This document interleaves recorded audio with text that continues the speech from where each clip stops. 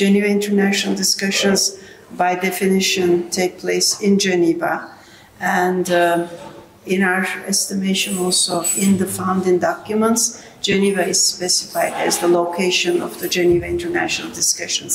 So all three organizations, co-chairing organizations, whether OSCE, UN, or the EU, we are committed to continue holding the meetings in Geneva.